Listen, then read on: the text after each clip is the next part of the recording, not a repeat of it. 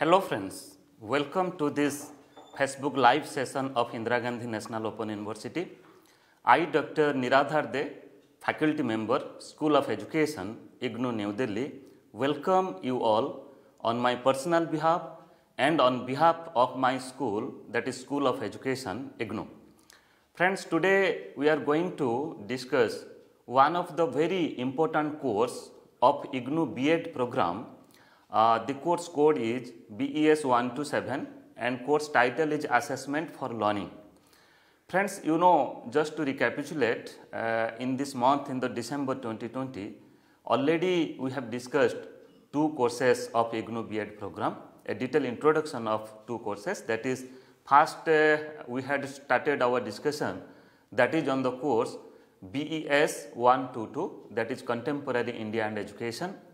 And further, we have discussed another course, that is BES 125, Understanding Disciplines and Subjects. Friends, today the earlier two courses, that is BES 122 and BES 125, was the core course of IGNOU B.ed program.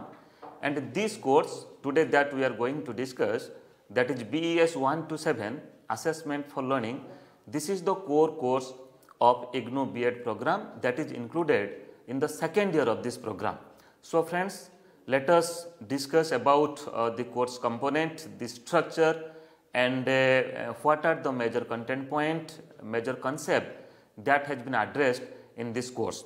So before going to detail about this course, let me to highlight upon some of the important aspect of IGNOU B.ed program. As you know, the Bachelor of Education program of Indira Gandhi National Open University, that has been developed as per the NCTE regulations 2014-2014. As you know, NCT is the regulatory body of Indian teacher education programs, different programs like DLED, B.ed and M.ed. So as per the NCT regulations 2014, IGNOU has developed its course, its B.ed program, and this has been launched since July 2016 across India. And let me to say, if you will go through the very concept, the very philosophy, the fundamental philosophy of NCT's new regulation, that is NCT regulation 2014, so far as different teacher education program is concerned, you will find that a constructivist approach that has been highly used for designing the curriculum, for you can say framing different courses of the teacher education program.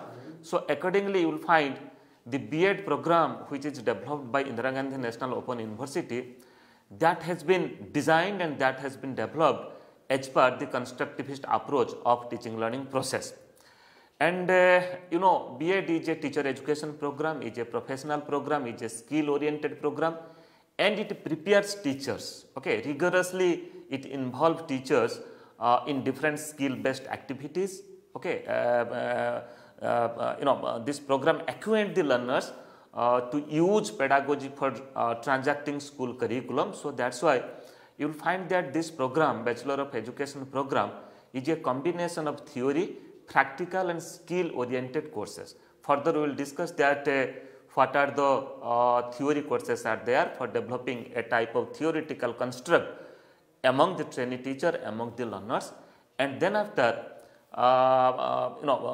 the practical and skill oriented courses, just like the pedagogy courses. At the same time, other skill oriented practical courses are there for providing a detailed understanding and for developing a detailed skill which a teacher requires for teaching in the class. So friends, further let me to say that this program, this B.ed program prepares teachers to teach at the secondary stage in school curriculum, in school education. As you know, as per the NEP 2020, National Education Policy 2020, now the pedagogical curricular structure in school education, that is 5 plus 3 plus 3 plus 4 system of education. That means 5 years of foundational stage of education, then further 3 years of preparatory stage of education, then again 3 years of middle stage of education, then the last 4 years is of secondary stage of education. That means the 4 years of secondary education that caters class 9th, 10th, 11th and 12th. So, the learners, the trainee teachers who will pursue this B.ed program, they will eligible to teach to the students who are studying in class 9th, 10th, 11th and 12th. Further, let us go forward to discuss some of the other important aspect, other important point, certain general point relating to this B.ed program, which is developed by Indira Gandhi National Open University. First of all, I think you all know the eligibility as per the NCT regulation 2014. So far as the eligibility to take admission in ODL B.ed program is there, Open and Distance Learning System B.ed program is there. The eligibility is at least 50% marks either in the bachelor's degree and or in the master degree in sciences, social sciences, commerce and different humanities discipline. Apart from this, the candidates, they supposed to be trained. They supposed to be a trained in service teachers in elementary education, means who are working in different schools of elementary education.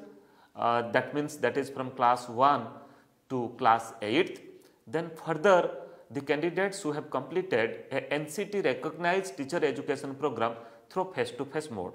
So, you should understand that as per the NCT regulation for the ODL B.ed program, you will find that that group of learners, that group of candidates will eligible who has earlier pursued a type of certificate program or a type of diploma program, just like diploma in elementary education or diploma in education, which they have done, which they have completed as per the recognition of NCT, means that program must have recognized by the NCT and one should complete it in a face-to-face, in a conventional system, in a regular mode.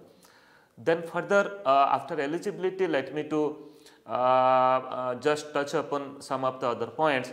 Just like the total credit of the program is of 72, the learners, they have to pursue 36 credits, they have to earn 36 credits in the first year of this program and again 36 credits in the second year of this program. As you know, as per NCT regulation 2014, the B.ed program in ODL as well as in face-to-face mode is now 2 years. So, that is why in IGNOU ODL B.ed program, the learners have to study 72 credits in 2 years, first year 36 credits and second year they have to study different courses of 36 credits. And the minimum duration of the program is of 2 years and maximum duration is of 5 years. So, my request will be to all our learners, prospective learners who wants to pursue B.ed in IGNOU, they should complete it within the minimum duration of the time, that is 2 years. Okay. But as per the provision, as per the system of Indira Gandhi National Open University, they will get maximum 5 years to complete this program. Then this program, the Bachelor of Education program, is offered in the January session of every year.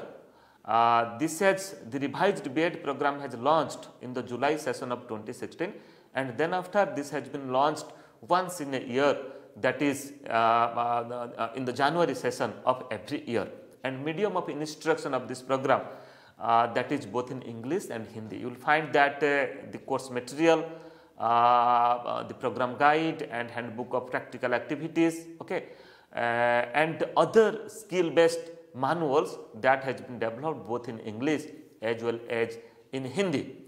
So, further just to give an overview about different component of the courses in the first year of this program and second year of this program. You see now it is visible on your screen that in the first year of this B.ed program, the learners have to study 36 credits and the courses they have to study that has been arranged, that has been designed in 5 different components, 5 different areas. Just like first is they have to study core courses, that is 5 courses under this category of core courses which is compulsory in nature, and 16 credit course they will study. And the second category or second component, that is content based methodology courses, they have to study 2 courses which is optional in nature and each course is having 4 credit weightage. So, total 8 credits they have to study from the content based methodology courses.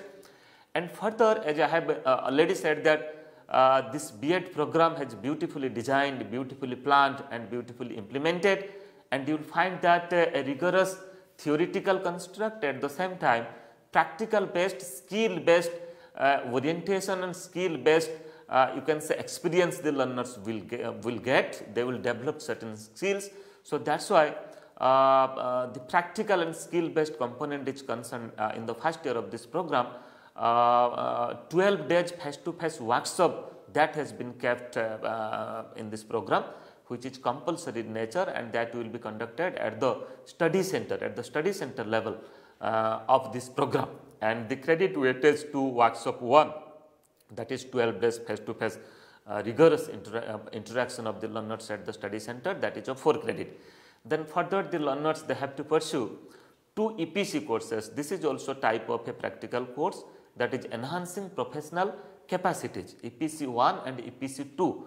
2 courses they have to study in the first year of this program, and each EPC course is of 2 credit weightage. So total 4 credit they have to cover from these 2 EPC courses. Then further 4 weeks internship program that has also been included in the first year of this program. So here complete 1 month, that is 4 weeks. The learners they are supposed to go to a school and they will involve themselves in different school based activities. Okay, they will observe the things and they will also take the leadership to organize different activities in the schools. Okay, so they will get a detailed experience that what is going on in the school. They will conduct a type of action research, and they will also prepare a report, and all this report they are supposed to submit at the program study center, and that will be further evaluated. So friends, internship 1 is of 4 weeks duration, that is 1 month, and credit weightage is of 4. So total 36 credits they have to study in the first year of this program from 5 different component of the courses. Then further go forward to discuss about that what are the different course components are there in the second year of this program. So as I have already said that in the second year of this B.ed program, the learners they have to study again 36 credits. The total credit is of 72. 36 credits they have to study in the first year, and 36 credits they have to study in the second year. In the second year again they have to study 4 core courses which is compulsory in nature, and total credit is of 12. Okay. Then further they have to study 1 optional course. Okay. So you will find that a pool of optional courses that has been included, that has been kept in this program, in this B.ed program, and among the you can list of optional courses, the pool of optional courses, the learners have to select only 1 course, okay, and they have to study it, and weightage is of 4 credit. Then so far as practical and skill based courses are concerned, here 3 component of courses that has been kept in the second year of this program. Just like workshop 2, workshop 1 they have to study in the first year, and workshop 2 the learners they have to study in the second year of this program. So here this is also 12 days face to face interaction that will be conducted at the program study center, which is compulsory in nature, and credit weightage is of 4.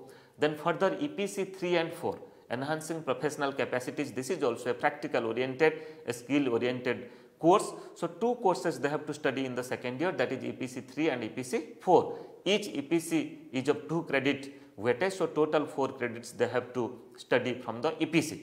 Then further the rigorous internship activities that will be conducted in the second year of this program.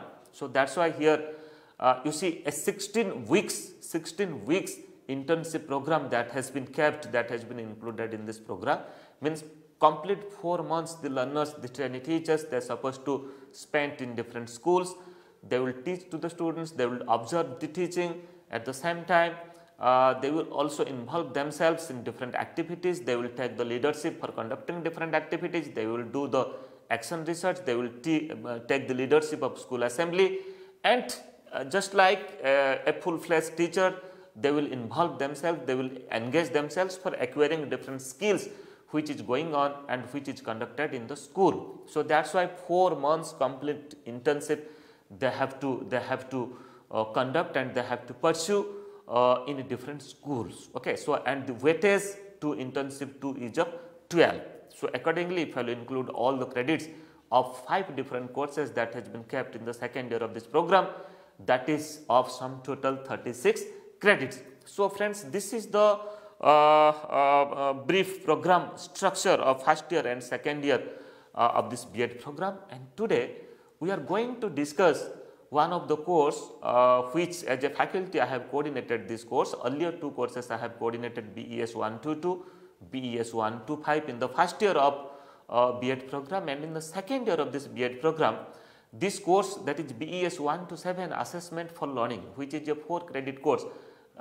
This is also I have also coordinated this course. So today we are going to discuss the detailed objectives and other aspects, other content point of this course, specifically this course. So before discussing assessment for learning, let me to just go through that what are the other different core courses that has been included, which is compulsory in nature in the second year of this program, of this B.ed program. Just like BES 126 knowledge and curriculum is a beautiful course that is of 4 credit weightage. Then BES 127 assessment for learning, this is also a very good course as per the new concept and pedagogical you can say structure, pedagogical approach of assessment is concerned to practice in the schools for transacting school curriculum. You will find that this course is designed very well. This is a 4 credit course. Then BES 1 to 8 creating an inclusive school, that is a 2 credit course, and further you have to study BES 1 to 9, that is gender, school and society. This is also a 2 credit course. So total 16 credit course, that is the core course you have to study in the second year of this program. And friends, now let us discuss the very objectives of the second course, that is BES 1 to 7 assessment for learning. So before discussing the objectives, let me to say that we have developed very good learning material, self-learning material in this course assessment for learning, that has been designed in 4 different blocks, which is now visible on your on your screen. And let me to show you, these are the 4 different blocks. Now you can which is visible on your screen, block 1, 2, 3 and 4.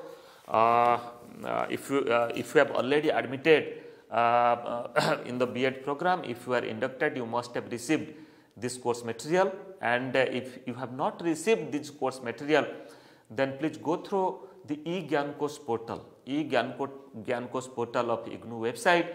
All the soft copy of the material both in English and Hindi languages, you will get it from our IGNOU portal, and this is also available in IGNOU students app. Okay, so in mobile also you can access these materials, and whenever you feel free to read the materials, please go through these blocks and go through the units and contents that has been included in the course.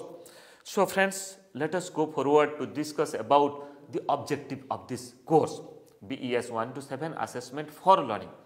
So friends, as you know, I have already said that the teacher education curriculum, which is as per the NCT regulations 2014 for ODL and face-to-face mode also, you will find that the entire curriculum that has been developed keeping in consideration of the present pedagogy, keeping in consideration of the pedagogy that we are currently using in the teaching learning process in our school system. That is, you can say, the constructivist approach of teaching and learning process.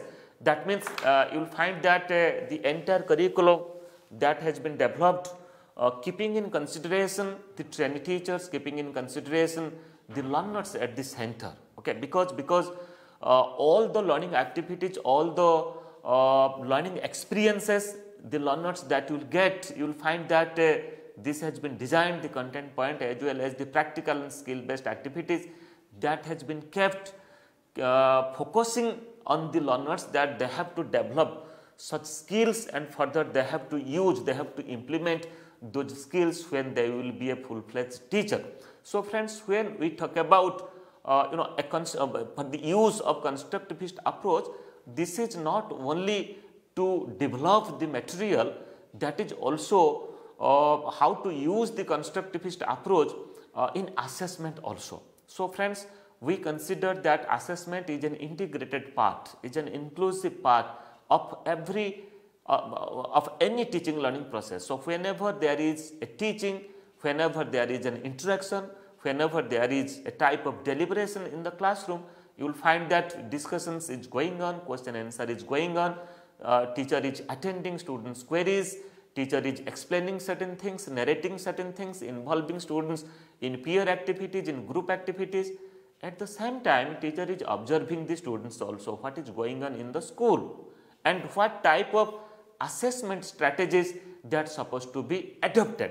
So friends, let me to say that if you will go through the earlier concept of assessment, which was which was used in the earlier teacher education programs, you will find that the assessment was mostly based upon the summative assessment or summative evaluation. Okay. So means the continuous assessment was more or less getting neglected earlier time, but in the constructivist approach of teaching learning process, you will find that yes, teaching learning process will the teacher will follow different methods, different techniques. At the same time, teacher will also engage themselves for assessing the performance of the learners by observation and by using other constructivist approach. Okay. So friends, so here let us try to discuss that what are the different aspects that has been included in this course so far as for designing this course is concerned, and to make assessment constructivist approach oriented. So first of all, this course will help the learners to understand the critical role of assessment in enhancing learning. Try to understand the critical role of assessment. What is the role of assessment? Role of assessment is not only to certify the learners, which is possible, you can say a type of summative types of evaluation, but here we are focusing upon the formative evaluation, the continuous assessment, continuous and comprehensive assessment. Okay. Daily assessments, teacher will involved in the process of teaching and learning, and teacher will assess the learners engagement, how the learners are engaged themselves in the process of learning.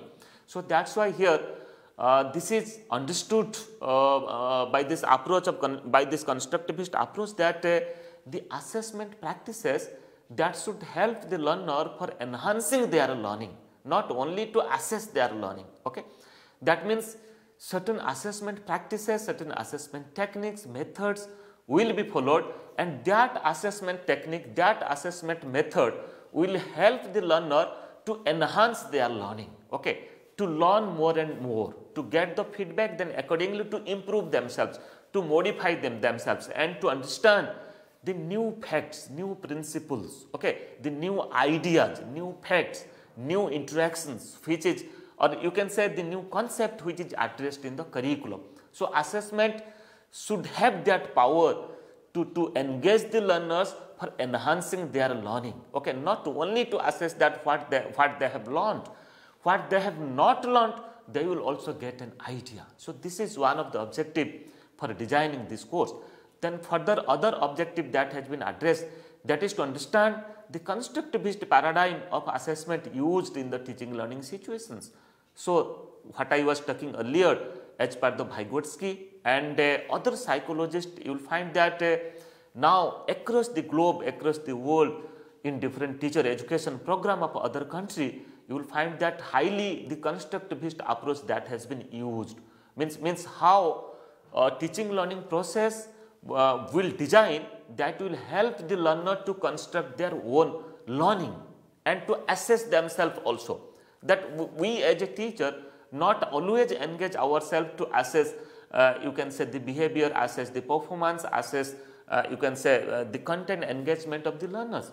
Rather to create such an environment, to create such a culture, such an academic culture in the classroom and in the school, so that the students will able enough to understand that what they have learned, what they have understood, and what they have not understood. Okay. So what is their weak points, what is their strong points, and what is their weak points. So that's why taking the feedbacks, taking the comments of the students, the learners will assess themselves. That's called as the self-assessment. So that's why friends, here you will find that so far as the constructivist teaching learning process is concerned, constructivist approach is concerned, you will find that many techniques that has been suggested in NCT regulation 2014 and that has been successfully implemented in IGNOU b.ed program. Okay. So, you will find that how to use inquiry based learning, how to use you can say project based learning.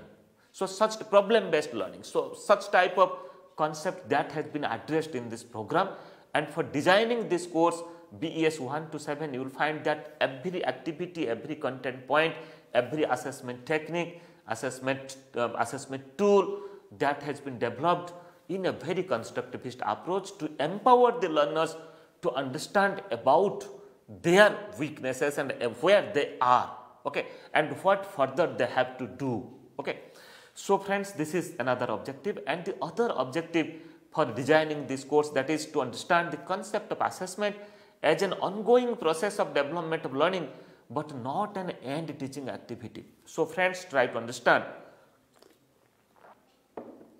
Here, two things are given importance, that to understand the concept of assessment as an ongoing process. I was talking earlier that how to give importance, much importance upon the continuous comprehensive assessment, the formative assessment. Means assessment is an ongoing process. Assessment is a continuous process. There is no end of assessment. So, when there is a teaching learning process, then definitely there is assessment. It is not like that you completed one session, you completed one semester, and then after you will appear for a type of term and examination. Yes, definitely term and examination is there in our academic programs, but at the same time every day what the teacher observe in the class, what the students are doing when they are doing certain activities within the group, within the peer, that is supposed to be observed and that is supposed to be assessed. So, that is why here assessment is considered as an ongoing process of development of learning, but not an end teaching. Okay. So, end teaching assessment is definitely there, but at the same time to reach at the end teaching activity. Okay. So, everyday assessment, every chapter wise assessment, every unit wise assessment is also given much importance so far as the course is concerned. So, this is another important objective. Then further this course is developed another objective, that is to understand the assessment and evaluation approaches used in the teaching learning situation. So, what are the different approaches that has been used? We talk about you can say placement evaluation, we talk about formative evaluation, we talk about diagnostic evaluation, we talk about summative evaluation, where I will discuss in the next program about different units, different blocks of this program, then of this course, then we will discuss detail about it, but different approaches, that is also discussed in this course. Then further objective is to the course will acquaint the learners with current trends and practices of educational evaluation, that what are the current trends so far as assessment and evaluation is concerned, maybe a question bank, how to prepare it, maybe semester system of examination, maybe open book examination, maybe online examination. You will find that is also equally discussed in this course. Then further the other objective is to use of various techniques and tools of evaluation. So, friends, to make assessment a continuous process, you will find that a single tool, a single technique, a single method is not enough. This course will provide you a detailed understanding about what are the varieties of tools and techniques that can be used so far as different topic is concerned, so far as different subject is concerned, so far as different types of content is concerned, that a single tool is not enough. Many a time we can use a rating scale, we can use a checklist, we can use a sociometric technique, we can use a questionnaire, we can use a test. So, different types of tests and tools that can be used. Okay. So, this course will empower you, empower the learners to get an idea about varieties of tools, techniques, and how to develop the tools and techniques for using it in the school process so far as the assessment of students' performance is concerned. Then further, to prepare different tools for assessing learners' performance. I have already said that this is not only to understand about a tool, rather you have to develop certain tool also, you have to prepare certain tool also, okay, and you have to use that tool. Further, the other objectives are to use ICT for assessing performance of the learners. So friends, at the current time, at the present time, you must have observed that how we the teachers are engaged in different online activities so far as teaching and learning process is concerned, so far as assessment is concerned. So what we are doing, you will find that from 1st April 2020 onwards, during this COVID-19 pandemic situation, you see all schools, you will find the teaching is going on online across the school. So what the teachers are doing, every day teachers are teaching to the students, and at the same time they are also, by using different online assessment tool, just like you can say Google Forms and other platform, they are developing assessments, certain questionnaires, certain tests, and they are assessing performance of the learners. So that's why use of ICT is nowadays is very important. As a teacher, you should well acquainted to use different ICT tools so far as teaching learning process is concerned and so far as assessment is concerned. So friends, this course will help you further to understand and to use different ICT tools. This has been elaborately discussed with examples. Then to understand the application of various statistical techniques or methods in assessing learners' performance. So friends, when we concern about assessment, it also equally focus upon that how to analyze the data, of the performance. So you can only analyze by using different statistics, maybe by using the average statistics, by measures of central tendency, measures of dispersion, correlation, and other statistics also. So this course will help you to understand the basics of statistics and how to apply these statistics for interpreting, for analyzing students' data. Okay, so this is also another objective. Then further, this course will help you to compare and interpret performance of the learners quantitatively and qualitatively. So friends, this course, how to perform assessment activities, do the assessment activities quantitatively and qualitatively. So that is also another important objective of this course. So when you are using the statistics quantitatively, we are analyzing the data and we are observing the performance of the learners, what they really able to do, and in which area, in which aspect they are still, it requires certain rigorous involvement. That is also qualitatively you can also assess the learners. So this is also another objective. So friends, beautifully this course has been developed keeping in consideration of the objectives that I have already discussed. And let me to very briefly let me to say that we use a very good program transaction on methodology, okay, a dedicated program transaction methodology. That is, we provide self-learning material, we conduct induction program, we conduct course-wise academic counseling, then we conduct teleconferencing session in Ganderson TV.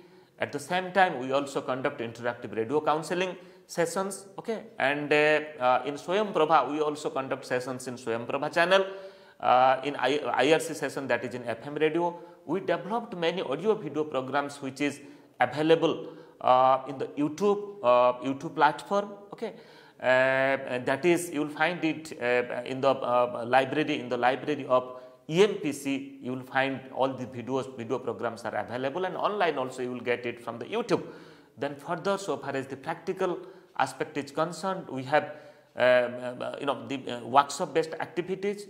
Rigorous internship is also part of this program for developing skills among the learners. Then further, assignment and term and examination, so far as evaluation is concerned, this is also another two important aspect. One is the continuous assessment and other is the term end assessment. So both types of assessment practices we conduct, we have included for transacting this program.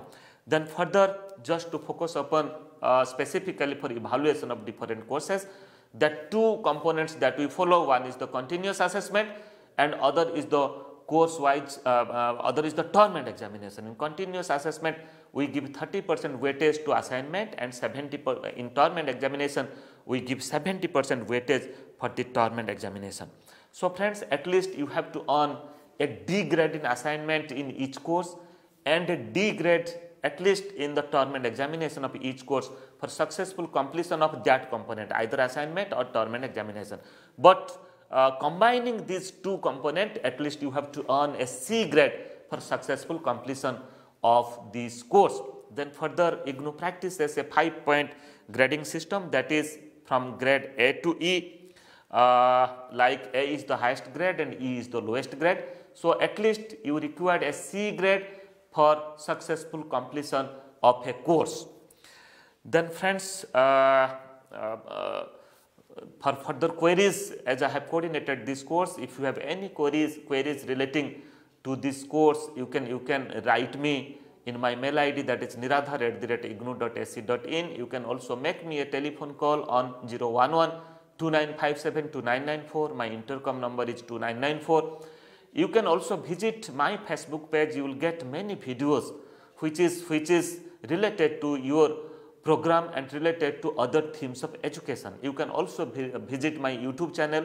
You will also get many videos on education theme. So friends, we discuss in this course, in this program, we discuss about the objectives of this course BES 1 to 7, that is assessment for learning. And in the second program today, we will discuss about the course design. What are the different blocks are there, and in every blocks what are the units are there, and what are the content points that has been addressed, that has been included in different units. Thank you.